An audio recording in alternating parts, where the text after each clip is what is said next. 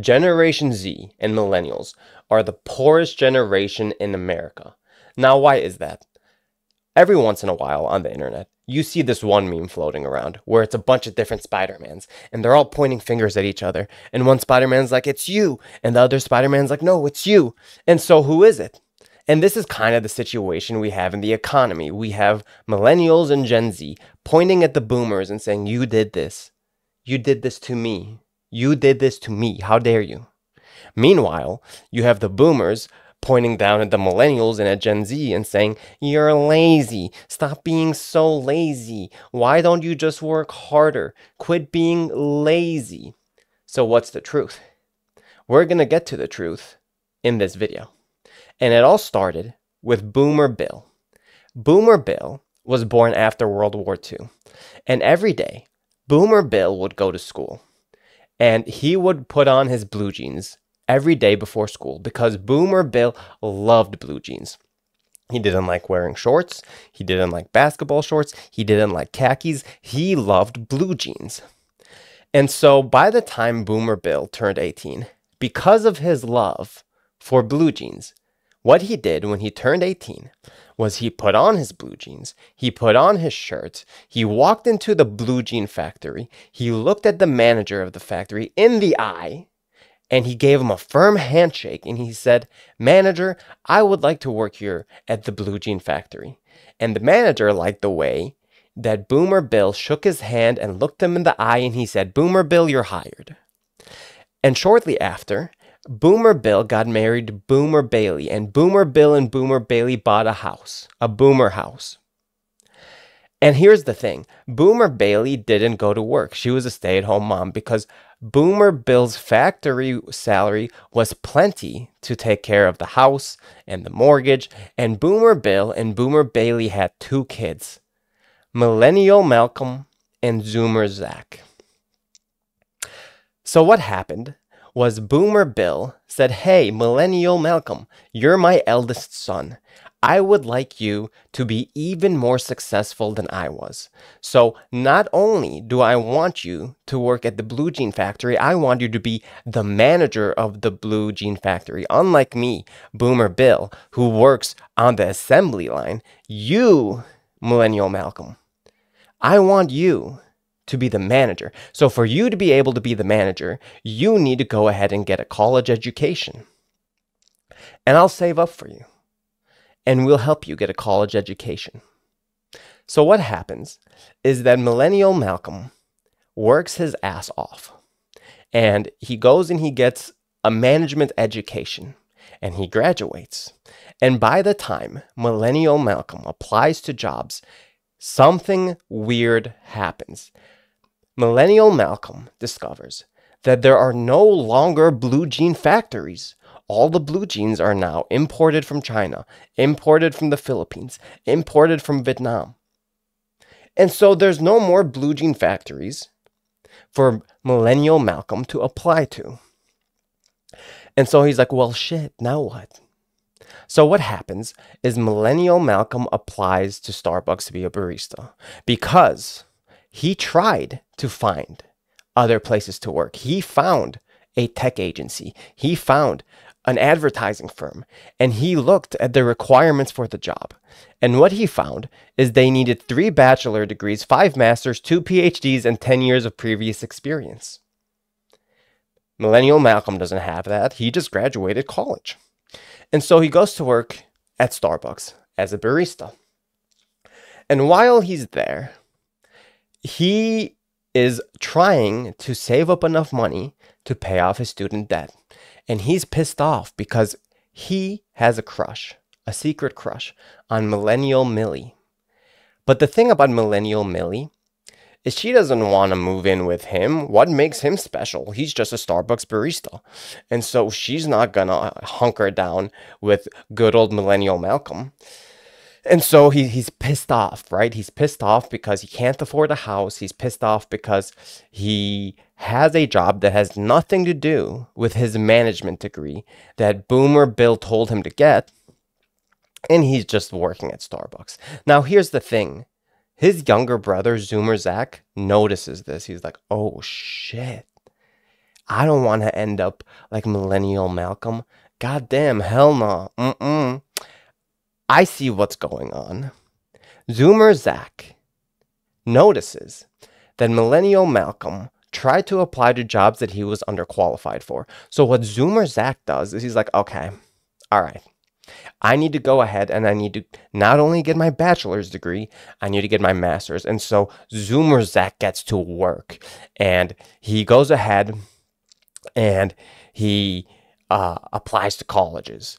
And then he gets his bachelor's degree in programming. Then he gets his master's degree. And then he goes to work and he gets a programming job. He's doing it. He's doing it. He's not in the same situation as Millennial Malcolm. Or so he thinks. Because as soon as Zoomer Zach gets to work, he's making, some decent money. He's making more money than most of his peers. But for some reason, he's noticing that despite the fact that he's making money, he's not able to keep a lot of it. He's not able to put a lot into savings. Why is that? It's because he got so many degrees, and so he has a ton of student debt. Inflation is up. Housing market is a mess. Everything is more expensive. So even though Zoomer Zach is making more money than his older brother, Millennial Malcolm, he's noticing that he's not able to hold on to some of that, to most of that. And he's kind of getting by day. And he's frustrated. And so, there's a little bit of a situation going on in this family. Boomer Bill and Boomer Bailey got a divorce. And Zoomer Zach grew up with divorced parents.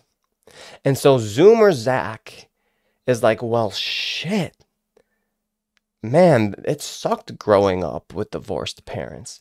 Now, imagine if I had to deal with that as an adult.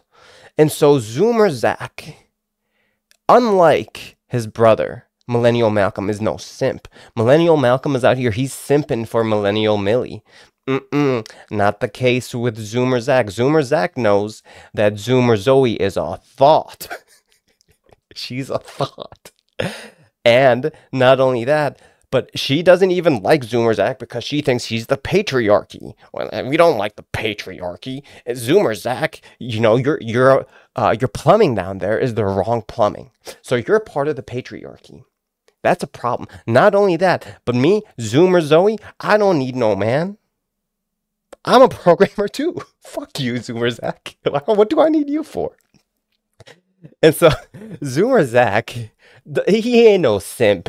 He doesn't even like Zoomer Zoe, right? He's like, what's the point of this? Like, my parents are divorced. Divorce rates are like super high. They're like 60%. Zoomer Zoe could take all my stuff. Why am I doing this? So Zoomer Zach doesn't even really have a lot of incentive. He doesn't really have a lot of motivation to really go out there and make a ton more money because he doesn't need a lot to live. And he doesn't even like Zoomer Zoe. And Zoomer Zoe don't really give a fuck about him either. So, what's the point? This is how Zoomer Zach feels. And to top it all off, the reason why Boomer Bill and Boomer Bailey are called boomers is because there's so many of them. There is a baby boom. The silent generation had a lot of sex. They had a ton of sex and had a ton of kids. That's why they're called the baby boomers. And so since there's so many of the baby boomers, when you exist in a democracy like we do in America, and the largest age cohort is the boomers, when they vote, their vote matters more. So when the baby boomers were young, when they turned 18 and they started being able to vote, they voted for policies that benefited them. And if it benefits the young, it's the old that kind of has to carry that burden for the younger generation. But now that the baby boomers are older, their voting patterns have remained in their own self-interest. So they're voting for policies that benefit them in their old age. And guess who has to carry that burden? That's right, the younger generation. And since that's the case, you have the situation as well where the politicians themselves are boomers. So it's boomers voting in boomers, and the boomers who are the politicians want to get the votes, and who has most of the votes? The boomers. So they propose policies that benefit the boomers and fuck the young. This is why people don't like baby boomers, right? You know, all the baby boomers, you can go ahead and mold in my comments if you want. And so to wrap up this video, I want to talk about a donkey, okay? We call him Donkey Jack. Here's Donkey Jack right here on the screen. And as you can see, Donkey Jack has a stick that whips him from behind, and he's chasing a carrot. He is motivated to keep going due to carrots and sticks. If you want the economy to be stimulated, you need carrots and you need sticks. The stick is the fear of homelessness and of poverty. Right?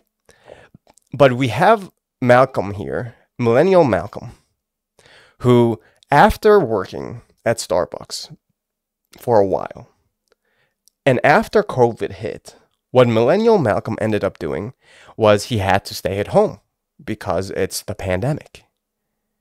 And he started getting benefits, and he started getting stimulus checks, and, you know, he had some free time to himself, so he spent some more time playing Call of Duty. And once the economy opened back up, he's like, why? What's the fucking point of this?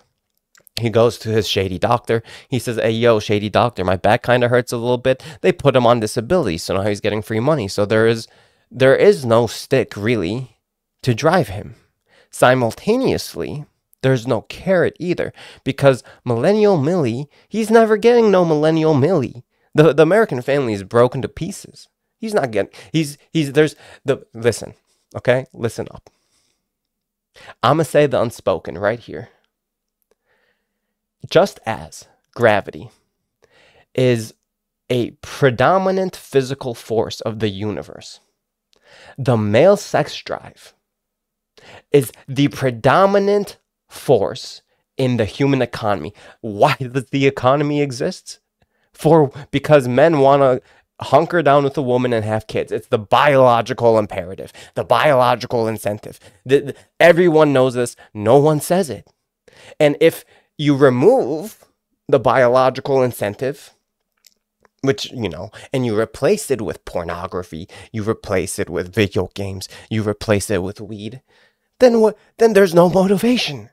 That's a problem. So, in fact, it is true that millennials and Gen Z aren't taking work as seriously as previous generations, but why should they? Why would they? Right?